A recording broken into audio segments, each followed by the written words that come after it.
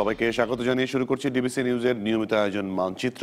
প্রতিদিন বিকেল 5:30টায় এই আয়োজন নিয়ে আমরা থাকি, আপনাদের সাথে চেষ্টা করি সারা দেশের নানা সংকট সম্ভাবনার কথা জানাবার। আমরা সরাসরি কথা বলি আঞ্চলিক থেকে জাতীয় পর্যায়ের রাজনৈতিক ব্যক্তিত্ব, জনপ্রতিনিধি, প্রশাসন থেকে শুরু করে সংশ্লিষ্ট কর্তৃপক্ষের সাথে তুলে ধরি নানা শ্রেণী পেশার সাধারণ মানুষের কথা, তুলে আনবো আপনার সমস্যা এবং সুযোগের কথা।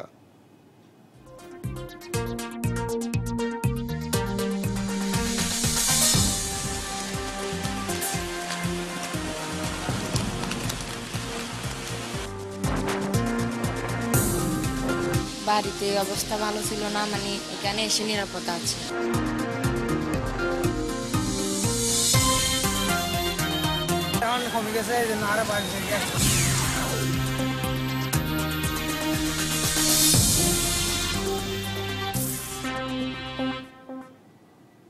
উপকূলের বেশ কিছু এলাকায় ধ্বংসযজ্ঞ চালিয়ে বাংলাদেশ সীমানা পেরিয়েছে ঘূর্ণিঝড় মোরা।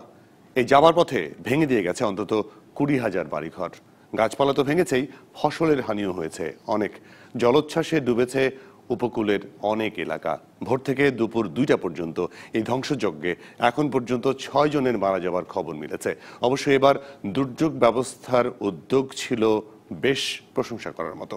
আজ মানচিত্রে আমাদের আলোচনার বিষয় মোরার হানার আঘাত, ক্ষত। আমাদের সঙ্গে যুক্ত হচ্ছেন খুলনার বিভাগীয় কমিশনার আব্দুস সামাদ এবং কুয়াকাটা পৌরসভার মেয়র আব্দুল বারেক। তবে কুয়াকাটা পৌরসভার মেয়রের আগে আমাদের সঙ্গে যুক্ত হবেন সহকর্মী, বরিশালের সহকর্মী অপূর্ব অপু। আমি একটু অপূর্ব অপুর কাছ থেকে শুরুতে জানতে চাই, আপনি কুয়াকাটা সমুদ্র সৈকত এলাকায় আছেন, আমি দেখতে পাচ্ছি আপনার এলাকায়। কুয়াকাটার এলাকায় কি পরিমাণ ক্ষয়ক্ষতি হয়েছে এবং যারা ঘূর্ণিঝড় আশ্রয় কেন্দ্রে আশ্রয় নিয়েছিলেন তারা কি তাদের বাড়ি ঘরে ফিরে গেছে এর মধ্যে?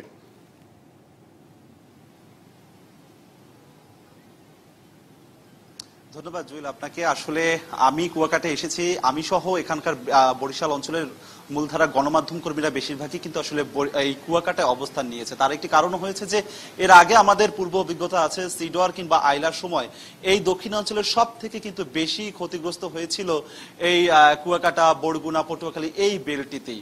সেজন্য মূলত আমরা এই কুয়াকাটাতে আছি। আমি গতকাল রাত থেকে ডিবিসির দর্শকদেরকে আমরা জানানোর চেষ্টা করেছি প্রতি মুহূর্তের খবর। তো এই মুহূর্তে আসলে আমাদের সাথে আছে এখানে কুয়াকাটা পৌর মেয়র আব্দুল বারেক আমাদের সাথে রয়েছেন। আমরা আপনার মাধ্যমে সরাসরি তার সাথেই কথা বলবো। মেয়র মহোদয় আমাদের সাথে আছেন। আমরা আপনার কাছে জানতে চাইবো যে এই যে কুয়াকাটায় কি আজকে কোনো ধরনের আপনার কাছে, আমাদের কাছে আসলে এখন পর্যন্ত কোনো খবর নেই, কোনো ধরনের কোনো দুর্যোগ হানার এখানে ক্ষয়ক্ষতির খবর নেই, আপনার কাছে আছে কিনা? একই সাথে আরো একটি বিষয় আপনার কাছে জানতে চাইবো যে দুর্যোগ ব্যবস্থাপনার ক্ষেত্রে আপনারা কতটুকু এই প্রস্তুত ছিলেন? এখন পর্যন্ত কোনো অপ্রীতিকর কোনো ঘটনা বা দুর্যোগের খারাপ কোনো খবর নেই। আর দুর্যোগের প্রস্তুতির ব্যাপারে আমরা 100% প্রস্তুতি ছিলাম। এ জায়গায় রেডিও টিভির মাধ্যমে শোনার পরেই আমরা প্রস্তুতি নিয়েছি এবং পৌরসভা থেকে ত্রাণ সাহায্য বা শুকনা খাবারের ব্যবস্থা আমরা প্রস্তুতি নিয়েছিলাম এবং জেলা প্রশাসক তিনি বারবার প্রত্যেক 1 ঘন্টা পর পর সারা রাত্র আমাকে ফোন করিয়া তিনিও অবহিত করছেন। এ ব্যাপারে সর্বোপরি পুলিশ প্রশাসন, সমস্ত প্রশাসন থেকে এবং স্থানীয় পর্যায়ে আমরা সমস্তভাবে প্রস্তুতি ছিলাম যে এই দুর্যোগ মোকাবেলায় যে অবদার ভেরিবাদের বাইরে যে সমস্ত লোকজন আছে তাদেরকে অবদার ভেরিবাদের ভিতরে নেওয়া এবং আশ্রয় কেন্দ্রে ঢুকানোর এই ধরনের আমাদের প্রস্তুতি ছিল। ধন্যবাদ মেয়র মহোদয়কে। জুয়েল, আপনি শুনছিলেন কুয়াকাটার মেয়রের কথা। আসলে এর সাথে সাথে আমি আপনাকে আরেকটু যুক্ত করতে চাচ্ছি। শুধুমাত্র কুয়াকাটা নয়, আমি বরিশালের এই বিভাগের 6 জেলায় খোঁজ খবর রাখার চেষ্টা করেছি। আসলে এই যে মোরা যে দুর্যোগটি আজ হয়েছে, যে চট্টগ্রামের ওই বিলটিতে যে ক্ষয়ক্ষতি হয়েছে, আসলে বরিশালে এই অঞ্চলে আসলে সেই ধরনের কিন্তু ক্ষয়ক্ষতির খবর আমাদের কাছে নেই। শুধুই মাত্র কিছু কিছু নির্মাঞ্চল প্লাবিত হয়েছে, ফসলের কিছু ক্ষতি হয়েছে বলে আমরা জানতে পেরেছি। জি অপু, আপনাদের সঙ্গে থাকবেন। আমরা পরবর্তীতে আবারও আসবো আরো কিছু খবর জানার জন্য। আমি একটু খুলনা যাব। খুলনা বিভাগীয় কমিশনার জনাব আব্দুস সামাদ, আপনার কাছে জানতে চাই যে খুলনা এলাকায় আপনারা তেমন কোনো ক্ষয়ক্ষতির খবর পেয়েছেন কিনা?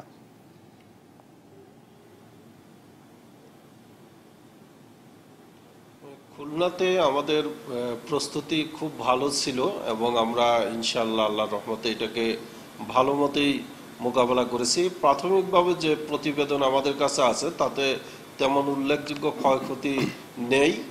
কিছু নিম্নাঞ্চল প্লাবিত হয়েছে, কিছু উপকূলীয় বাঁধ যেগুলো পানি উন্নয়ন বোর্ডের বাঁধ, সেই বাঁধগুলোতে ফাটল দেখা দিয়েছে এবং কোথাও কোথাও ক্ষতিগ্রস্ত হয়েছে। এবং আপনারা যারা মানে বিভিন্ন আশ্রয় কেন্দ্রে যাদেরকে আশ্রয় নেওয়ার জন্য ডেকেছিলেন এই 10 নম্বর মহাবিপদ সংকেত হওয়ার পরে, তারা আশ্রয় কেন্দ্রে কি অবস্থান নিয়েছিলেন? এবং আশ্রয় কেন্দ্রে যারা এসেছিলেন আজকের এই ঘূর্ণিঝড় চলে যাওয়ার পরে তারা কি তাদের বাড়ি ঘরে ফিরে গেছেন?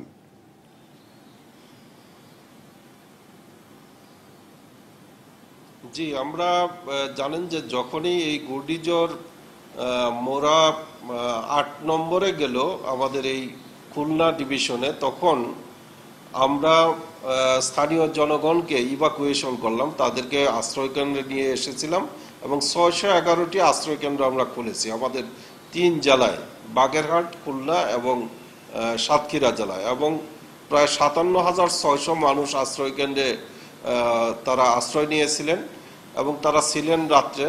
তাদের জন্য খাওয়া দাওয়ারও ব্যবস্থা করা হয়েছে এবং আজকে অধিকাংশই তারা ফিরে গেছেন বাড়িতে, যেহেতু আজকে সকালে আমাদের ওয়েদার রোদ উঠেছিল, ভালো ছিল, দুপুরের দিকে একটু বৃষ্টি টিষ্টি হয়েছে।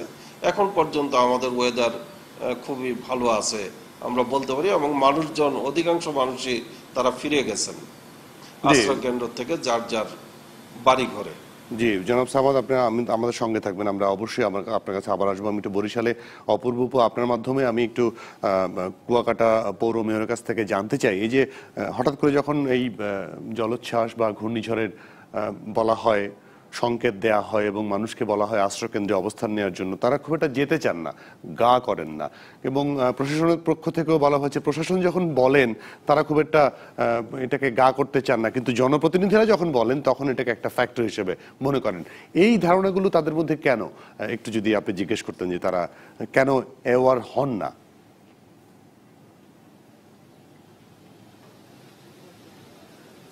ধন্যবাদ জুয়েল, আসলে ঠিকই বলেছেন আপনি। আমরা যখন গতকালকে এই কুয়াকাটায় আসি তখন কিন্তু আসলে বিভিন্ন সাইক্লোন সেন্টারও আমি ঘুরে এসেছি, আমি কিন্তু ঠিক বাস্তব চিত্রটা এমনটাই দেখেছি।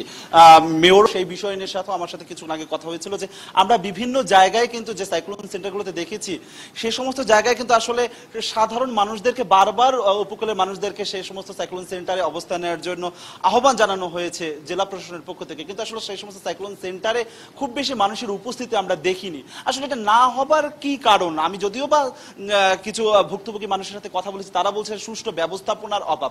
আপনি কি মনে করছেন আসলে সুষ্ঠু ব্যবস্থাপনার অভাব না কি কারণ? আমার এ জায়গায় সুষ্ঠু ব্যবস্থাপনার কোনোই অভাব নেই, কিন্তু মূল বিষয় হচ্ছে সাগরে উত্তাল পাতাল ঢেউ ওঠে নাই বা প্রবল বাতাস জাগে নাই। এই যে 8 নম্বর বা 10 নম্বর যে সিগন্যাল, এই যে মানে একটা চরম দুর্ভোগের যে একটা শিকার বা এখনই যে জলোচ্ছ্বাস ঢাইয়া আসছে, এই ধরনের কোনো পরিবেশ ঘটে নাই বিদায় মানে এই জন্যই মানুষ সাইক্লোন সেন্টারগুলো কম ঢুকছে। আপনি কি মনে করেন যে জেলা প্রশাসনের পক্ষ থেকে বারবার আহ্বান জানানো হয় কিন্তু সে সময় মানুষ যায় না সেই সমস্ত সাইক্লোন সেন্টারে, কিন্তু রাজনৈতিক নেতাদের আহ্বানে মাঝে মধ্যে আমরা দেখি যে সাইক্লোন সেন্টারগুলোতে যায়, আর সেটার কি কারণ হতে পারে? এটা তো রাজনৈতিক ব্যক্তিবর্গ যারা আছে তারা মানুষের বাঁচার জন্যই বা বাঁচাবার জন্যই চেষ্টা বেশি করে, যার পরিপ্রেক্ষিতে তাদের রাজনৈতিক ব্যক্তিরে ভোট দেয়। এই জন্যই রাজনৈতিক ব্যক্তিদের গরিব মানুষ বা এলাকার মানুষ রাজনৈতিক ব্যক্তিদের কাছে কথাটা বিশ্বাস বেশি করে। প্রশাসনের কথা কি বিশ্বাস করতে পারছে না? প্রশাসন তো আর নিজে বিশ্বাস কথা বলে না, তারা তো জনপ্রতিনিধিদের জানায়, অবহিত করে, অর্ডার দেয়, সমস্ত কিছু মেসেজ দেয়। মেসেজের পর মূল যেটা এই জায়গার মানে আসল জায়গায় কাজটি করার সেটা তো করে ইউনিয়ন পরিষদ বা পৌরসভা। ধন্যবাদ মেয়র। আমরা শুনছিলাম মেয়রের কথা, আসলে তিনি তার মূল বক্তব্যটা হচ্ছে যে আমরা শুনেছি আসলে আপনার মাধ্যমে তিনি যা বললেন সেটা দর্শকও শুনতে পেলেন, আমরাও শুনেছি। আপনারা আমাদের সঙ্গে থাকবেন, আমরা ছোট্ট বিরতি নিয়ে আবারও আসবো আপনাদের কাছে। দর্শক, মানচিত্রে একটা ছোট্ট বিরতি নিয়ে ফিরছি, খুব শিগগিরই সঙ্গে থাকবেন। আবার স্বাগত মানচিত্রে। আমরা আজকে কথা বলছি উপকূল জুড়ে মোরা বিষয় নিয়ে। আমাদের সঙ্গে যুক্ত আছেন খুলনার বিভাগীয় কমিশনার আব্দুস সামাদ এবং কুয়াকাটা পৌরসভার মেয়র আব্দুল বারেক মোল্লা। আমি এবার এই পর্যায়ে আবারও খুলনা বিভাগীয় কমিশনার আব্দুস সামাদের কাছে যাব। জনাব সামাদ, একটু বলবেন আমাদেরকে, এই যে আমাদের আবহাওয়া অধিদপ্তরের পূর্বাভাসের যে সক্ষমতা কিন্তু বেড়েছে।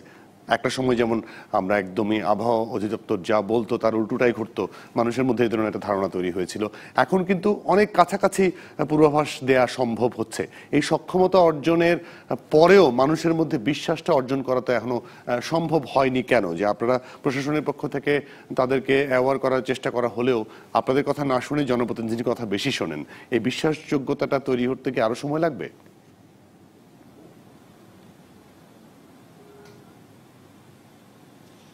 প্রথম কথা হচ্ছে যে জেলা প্রশাসনের কথা না শুনে জনপ্রতিনিধিদের কথা বেশি শুনেন, এটি একটি ভ্রান্ত ধারণা।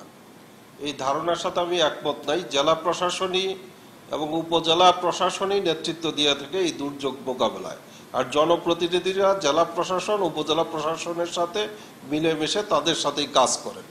মূল বিষয় হচ্ছে যে একজন মানুষ যখন আশ্রয় কেন্দ্রে আসবেন, সে আশ্রয় কেন্দ্রে আসবেন তার শরীরটা নিয়ে, কিন্তু তার গরু বাছুর ছাগল ভেড়া খাদ্য সামগ্রী সব কিছু তাকে ছেড়ে আসতে হয়।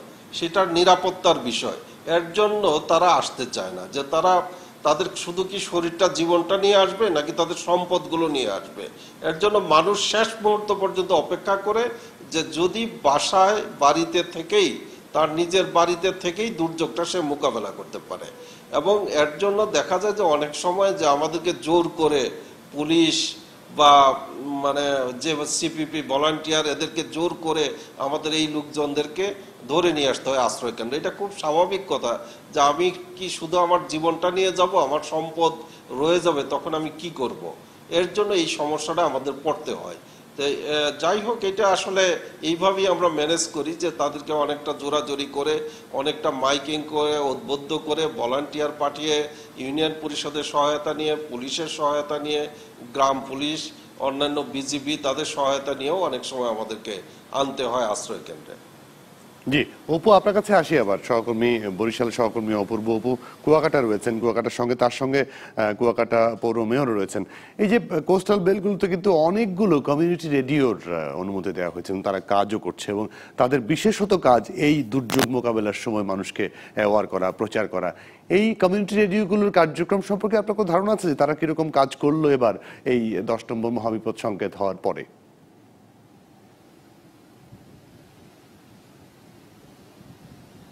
ধন্যবাদ আপনাকে। আমি এই বিষয় নিয়ে কিন্তু জেলা প্রশাসনের সাথে কথা হয়েছিল। তারা যেটা জানিয়েছে যে এই দুর্যোগকে কেন্দ্র করে তাদের যতগুলো উইংস আছে প্রত্যেকটিতে কিন্তু তারা নক করার চেষ্টা করেছে। সেটা স্থানীয় পর্যায়ে কেবল নেটওয়ার্ক থেকে শুরু করে, পত্রিকা থেকে শুরু করে, কমিউনিটি রেডিওতে প্রত্যেকটিতেই কিন্তু তারা সচেতনতামূলক প্রচারণার কার্যক্রম চালিয়েছে। আপনার মাধ্যমে আমরা এই বিষয় নিয়ে একটু মেয়রের সাথেও কথা বলবো। কুয়াকাটার মেয়র আছে আমাদের সাথে। আপনার কাছে একটু জানতে চাইবো যে এই জেলা প্রশাসনের এবারের যে সচেতনতামূলক যে প্রচারণা চালালো, এইটিকে কি আপনি কি মনে করছেন যে পর্যাপ্ত পরিমাণে হয়েছে? একই সাথে কমিউনিটি রেডিওর একটা ভূমিকা থাকে যে এই সচেতনতামূলক প্রচারণা চালানোর জন্য, আপনি কি মনে করছেন কতটুকু এর ভালো ছিল? জেলা প্রশাসক মহোদয় নূতন, তারপরও জেলা প্রশাসক মহোদয় অত্যন্ত অভিজ্ঞ। তিনি 1 ঘন্টা পর পর আমার ফোনে জানাইছে, 1 ঘন্টা পর পর এইখানের বাস্তব অভিজ্ঞ অবস্থা কি, মানুষ আশ্রয়স্থলে। কমিউনিটি রেডিওর কোনো কিছু জানেন কিনা, আর কমিউনিটি রেডিওতে প্রচারণা হয়েছিল কিনা? কমিউনিটি রেডিওতে প্রচার হয়েছিল কিনা এটা আমার জানা নাই। তো সে বারবার আমাকে ফোন করছে এবং আমাদের জন্য এই জায়গার প্রচারণা থাকে এবং সক্রিয়ভাবে সবাই যেন তৈরি থাকে এই দুর্যোগ মোকাবেলার জন্য। বারবার 1 ঘন্টা পর পর তিনি খোঁজ খবর নিয়েছেন এই দুর্যোগ সম্পর্কে। ধন্যবাদ। যেমনি মেয়র জানিয়েছিলেন, একই সাথে আমি কিন্তু এখানকার সাধারণ মানুষের সাথেও কথা বলেছিলাম।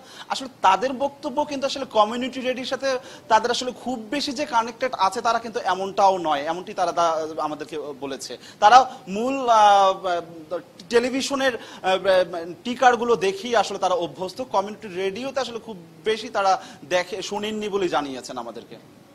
জি, আমাকে একটু আরেকটু বলবেন যে কুয়াকাটা, আপনি যেহেতু কুয়াকাটা রয়েছেন, পর্যটন এলাকা, কোনো পর্যটক এর মধ্যে আটকা পড়েছিলেন কিনা?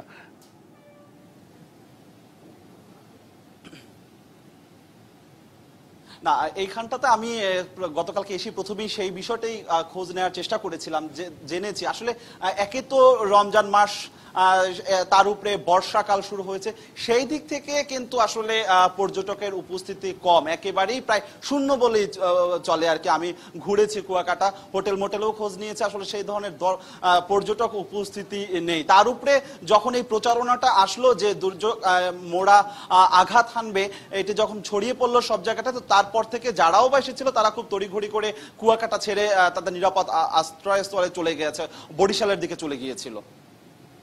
জি, অপূর্ব অপু, আপনার মাধ্যমে জনাব বারেক এবং জনাব আব্দুস সামাদ, আপনাদের সবাইকে ধন্যবাদ জানাই আজকে মানচিত্রে যুক্ত হওয়ার জন্য আমাদের সঙ্গে। আমরা শেষ করব মানচিত্রে আজকে, তবে শেষ করার আগে একটু আমাদের সহকর্মী, কক্সবাজার সহকর্মী শঙ্কর বড়ুয়ার কাছে জেনে নেব সেখানকার সর্বশেষ অবস্থা, কারণ এই মোরার আঘাতটা সবচেয়ে বেশি আঘাত এনেছে কক্সবাজার বেল্ট এবং চট্টগ্রাম এলাকায়। শঙ্কর, নিশ্চয়ই আমাকে শুনতে পাচ্ছেন আপনি? শঙ্কর, একটু বলবেন যে এই মুহূর্তে কক্সবাজার বেল্টের কি অবস্থা? এই মোরার আঘাতের পর পর যারা আশ্রয়কেন্দ্রে আশ্রয় নিয়েছিলেন তারা কি বাড়ি ফিরেছেন এর মধ্যে, এবং ক্ষয়ক্ষতির আসলে আর কোনো খবর, নতুন কোনো খবর আপনি পেয়েছেন কিনা? আমি কন্ট্রোল রুমের সাথে যোগাযোগ করেছি। ওখানে সেখানকার দায়িত্বপ্রাপ্ত নির্বাহী ম্যাজিস্ট্রেট মোহাম্মদ সাইফুল ইসলাম জানিয়েছেন, কক্সবাজারের 538টি কেন্দ্রের মধ্যে যেসব আশ্রয় কেন্দ্রে দুর্গত মানুষরা আশ্রয় নিয়েছিল তারা দুপুর 2টার মধ্যেই তাদের বাড়ি ফিরে গেছেন। পাশাপাশি এখানে সেই সমস্ত আশ্রয় কেন্দ্রের লোকজনকে নানাভাবে সাহায্য সহযোগিতা করা হয়েছে, খাদ্য সামগ্রী দেওয়া হয়েছে। সেই সাথে এখানে কন্ট্রোল রুমের সাথে জেনেছি প্রাথমিকভাবে 20,000-এর অধিক ঘরবাড়ি আংশিক এবং সম্পূর্ণভাবে বিধ্বস্ত হয়েছে বলে বিভিন্ন সূত্রে তারা জানতে পেরেছেন, এবং এ সমস্ত ক্ষতিগ্রস্তদের কিভাবে সাহায্য করা যায়, ত্রাণ দেওয়া যায়, সে ব্যাপারে প্রশাসন করণীয় নির্ধারণে কাজ করছেন, এবং চূড়ান্তভাবে ক্ষতিগ্রস্তদের তালিকা প্রণয়নেরও নানাভাবে খোঁজখবর এবং প্রশাসনিক কাজকর্ম চলছে বলে কন্ট্রোল রুম থেকে গণমাধ্যম কর্মীদের জানিয়েছে। সেই সাথে আজকে দুপুরে নৌবাহিনীর একটি জাহাজে করে সেন্ট মার্টিনে দুর্গত লোকজনদের জন্য খাদ্য সামগ্রী নেওয়া হয়েছে বলে জেলা প্রশাসক জানিয়েছেন। পাশাপাশি এই পর্যন্ত সরকারিভাবে 3 জনের মৃত্যুর বিষয় স্বীকার করলেও অসমর্থ সূত্রে আরো 2 জনের মৃত্যুর খবর পাওয়া গেছে। এখনো প্রশাসন সেই বিষয়টি নিশ্চিত করতে পারেনি। সেই সাথে কি পরিমাণ রাস্তাঘাটের ক্ষয়ক্ষতি হয়েছে এবং বাড়িঘরের ক্ষয়ক্ষতি হয়েছে প্রশাসন এখনো সেটি প্রাথমিক পর্যায়ের তালিকা পেয়েছে, কিন্তু চূড়ান্ত তালিকা তারা এখনো হাতে পায়নি। ওটা আগামীকাল সকালের মধ্যেই সেই তালিকা তৈরি করতে পারবো বলে প্রশাসন আপাতত সেই কথাই গণমাধ্যম কর্মীদের জানিয়েছে। আমরা ইতিমধ্যে যোগাযোগ করে দেখেছি নানা সূত্রে, ক্ষতিগ্রস্তরা এখনো সেই চূড়ান্ত তালিকাটি এখানে প্রশাসনের হাতে পৌঁছেনি। শঙ্কর, আপনাকে অসংখ্য ধন্যবাদ। আপনার কাছ থেকে সর্বশেষ তথ্য পেলাম আমরা। কক্সবাজার সহকর্মী শঙ্কর বড়ুয়া ছিলেন আমাদের সঙ্গে। দর্শক, শেষ করব আজকের মানচিত্র অনুষ্ঠান। আগামীকাল অন্য কোনো বিষয় নিয়ে কথা হবে, অন্য কোনো অতিথিদের সঙ্গে। সঙ্গে থাকুন সবসময়, 24 ঘন্টা সঙ্গে থাকুন ডিবিসি নিউজের।